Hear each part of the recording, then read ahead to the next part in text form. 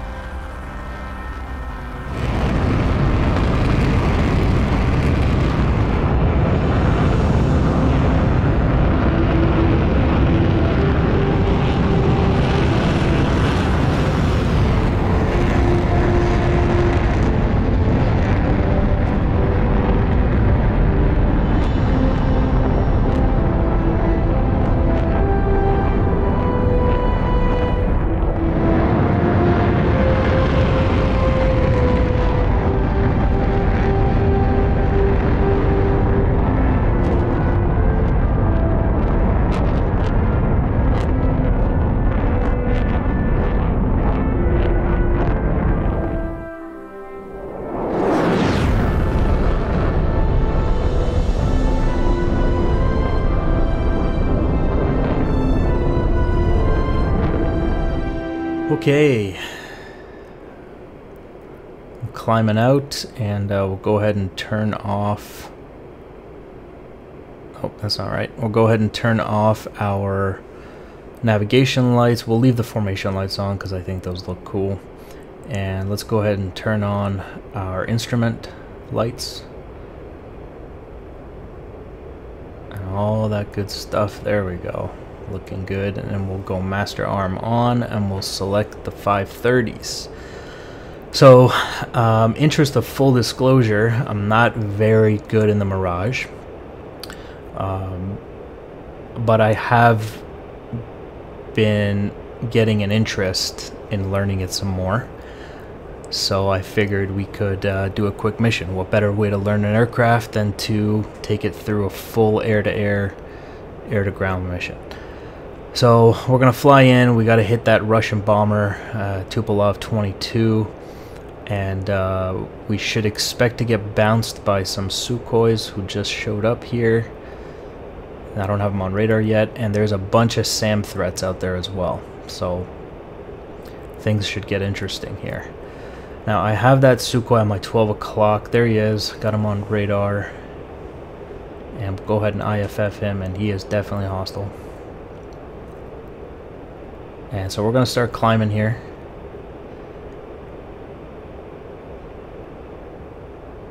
And we'll just wait to lock him up.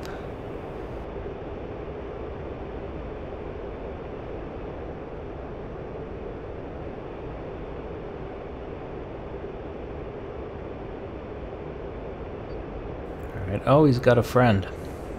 Great. Yep, 2 Sukhois. Accidentally locked up the rear guy. Want the lead bandit. Okay. So I'm gonna go ahead and climb only because I want to see if I can coax them into taking a long distance shot. They'll get their launch authorization a little bit earlier if I'm higher up, and then I'll dive. Okay, they got me locked up, and there's the missile launch. Very nice. Great. 29 miles. We'll go ahead and start offsetting to the right and diving at the same time. So by offsetting, I'm dragging the missile. I'm maintaining my gimbal lock on him because I also want to know how far I am from him. And also I want to be able to shoot back once I get a little closer. There they are. Looks like one's flanking and one's coming right towards me. We'll go ahead and crank the other direction, and we'll offset left this time drag the missile the opposite way.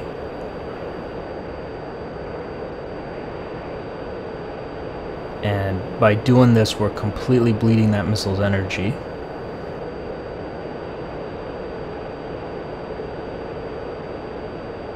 Then we'll crank it back in. And we're at 12 miles, 11 miles, 10 miles. Fox 1. And we're going to go ahead and dive again and offset right once again, away from the second bandit because we don't want to merge with him, and try to maintain that lock as long as possible. If I lose the lock, that missile goes stupid, so it's absolutely crucial that we maintain this lock here. That Sukhoi's defensive, and splash, he's out. Okay, that's one Sukhoi out. We got a second one out here somewhere. I still have him on radar here, slightly to the right. I'll go ahead and lock him up.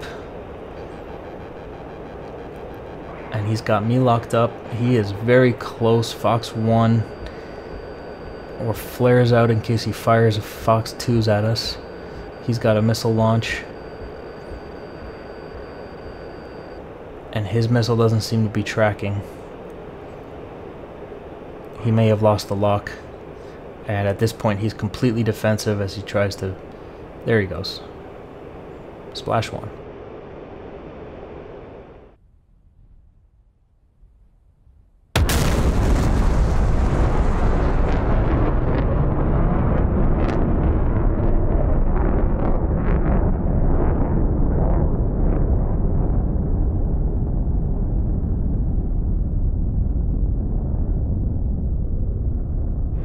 Okay, so we'll go ahead and select our Mark 82 Snake Eyes, and we'll put to all 4 release at once with a 10-meter interval, and we'll get those on instantaneous.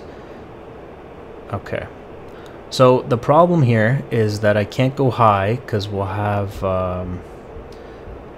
there'll be SA-11s and S-300s out there that'll be covering the high portion. And as far as I know, there's also AAA on the ground. I don't know where, but they're somewhere in there on the way in. I'm gonna have to fly low, because if I fly high, there's no way I stand a chance. There's overlapping SA-11s and S-300 sites. So it's gotta be a low fly-in, treetop level, if not lower if possible, and try to dodge any AAA that they may shoot at me. And we're gonna go in, drop the bombs, and immediately exfil the exact same way, low altitude.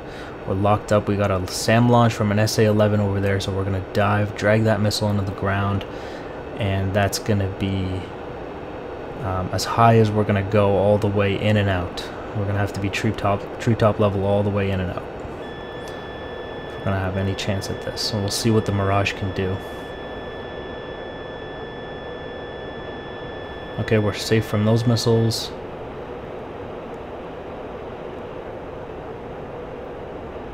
Okay. Alright, let's see what she can do.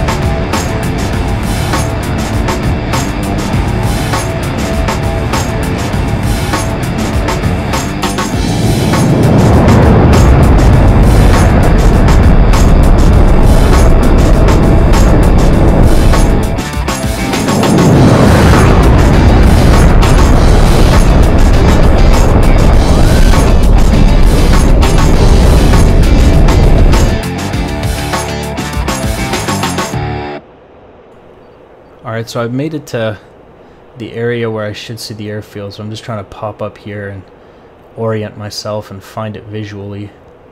This is going to expose me to some risk from the SA-11, SA-300 sites. The S-300 site's going to be the biggest problem here. He'll see me even at a low altitude. I don't quite see that airfield. And we got a missile launch. Okay, it's right in front of us.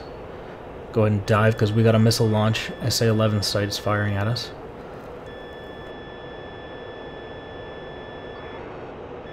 And it's coming from right there. I can see the launch, so we'll get back down. And we'll pop up in the last second to drop those bombs, and then we have got to hightail it out of here real quick. Okay. Okay, here's our climb.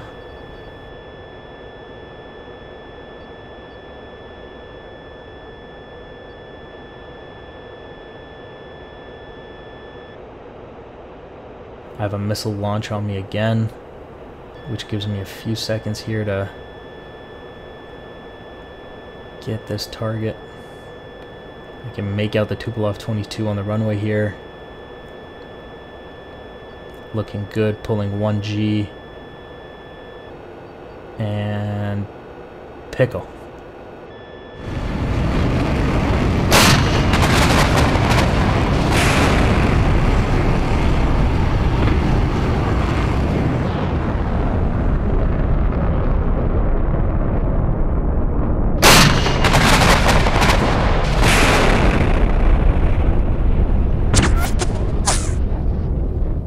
Okay, that looked like a good kill. Looks like all those bombs landed. We got AAA fire coming in, and I'm getting the bingo warning. And that S-300 site fired at me, but I think his missiles lost track. So I'm safe for now. Once again, we're back at treetop level, and we're going to be here all the way out and back to the base.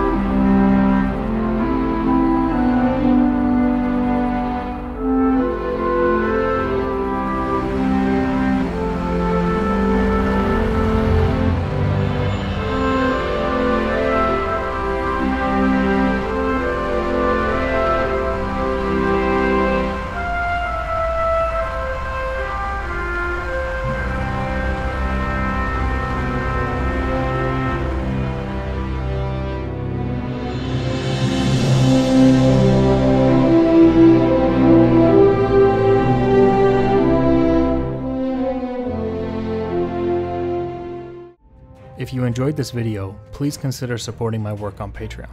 Really helps me out when you do that. Big thank you to all of you who are already supporting the channel. I appreciate it very much. Thank you.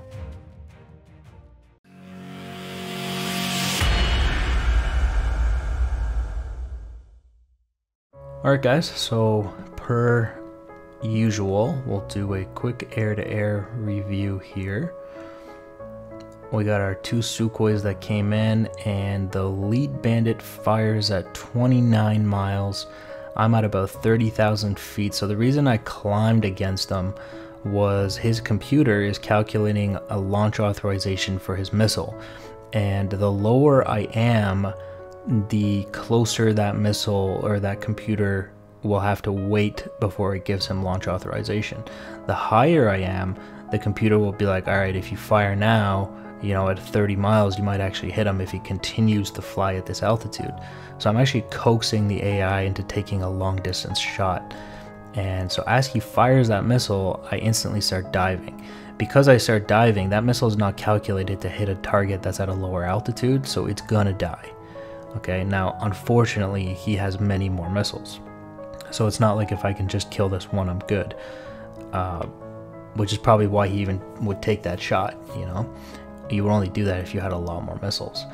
And the other problem is that the R27ER far outranges the Super 530 that the Mirage carries.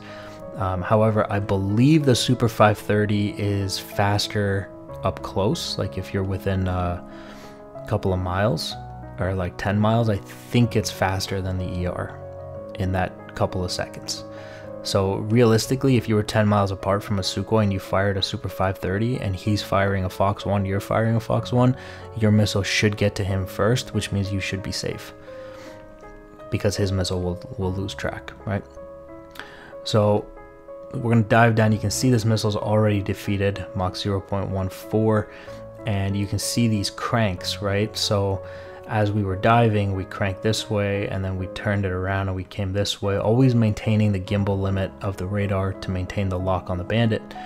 And you can see that this missile is being forced to make some pretty crazy turns to try to hit us, and every time it makes these turns, it's bleeding energy. Okay, so by the time it ends up here, it's still too far from me, but it's completely dead anyway. Alright, which allows me to commit onto the Bandit. Now we have a second launch of an R27ER, and within here I'm within 9 miles of that Bandit. So I fire my missile, Super 530. You can see it's off the rail at a Mach 2.06, and his ER is once again, so as I fire that missile, I dive back down and I crank away again, right? So instead of continuing in the direction of the missile, which would easily, his ER would easily hit me, I'm diving, so I'm dragging the missile into denser air and also offsetting once again to the gimbal limit of the radar, which is dragging this missile once again. So it's also being dragged into thicker air, and also it's being forced to turn again. Okay, and all of those things combined is what leads to this missile now being Mach 0.8, which means it's essentially a paperweight. And so I'm going to continue to maneuver, so you can see that missile's garbage, and because I'm maintaining the gimbal limit of the radar, the missile still has track, and you can see that that missile is going to impact him at Mach 1.2. Splash 1 Bandit. And so instantly we're going to recommit onto the second guy. The other thing that's important to notice here is here, hold on, let's go here. So as I was doing the cranking, I was trying to maneuver into this direction. And the reason I was doing that is because from the contrails, I could tell that the second Bandit was off in this direction and the first guy was over here, and I wanted to kill this guy because he was the lead. So I didn't want to end up over here where I was engaging the lead and the second guy was about to kill me. So I'm going to crank off to this direction is where I was aiming to be, so when I killed him, I could just recommit in and find the second guy and be safe from him, because I can only engage one Bandit at a time. So once I splash the first guy, I start pointing in the direction that I thought the second Bandit was. Instantly found him very close. He was within 8 miles, I think, when I fired this missile here, Mach 2 off the rail, and he fires one as well. Now the interesting thing with this Sukhoi here is as soon as he fires that ER, I don't know what he's doing some weird Cobra thing. I mean, it's not a Cobra, but I mean, I don't know why he's going full vertical up, because there's no way that he is within the gimbal limits of his radar to maintain a lock on me, which means this ER is now garbage. But you could argue that he did this, like he fired this prior to my launch, but he knows that my missile is going to be faster than his, although it doesn't look like it. I'm only Mach 2.6, but that could be an altitude difference. No, it's pretty much the same altitude. Maybe their missiles are faster too, actually. The R27ER might be faster than the Super. So if that's true, which it appears to be because it's Mach 3 and mine's only Mach 2.5, then he's a complete idiot for breaking the lock. Because if he had maintained the lock, his missile would have hit me first, and then this missile would have gone stupid. And he would have been safe. And he could have stayed nose hot the entire time. Okay, but because he breaks off, his missile goes stupid, my missile continues to track and there's the hit. Alright, and that is the air-to-air engagement of the mission. Okay guys, so as I mentioned, the video during the video, the mission is available for download, so if you want to try it yourself, go ahead and have a go at it. I hope you enjoyed the video. Thank you for watching, and I'll see you in the next one. Bye guys.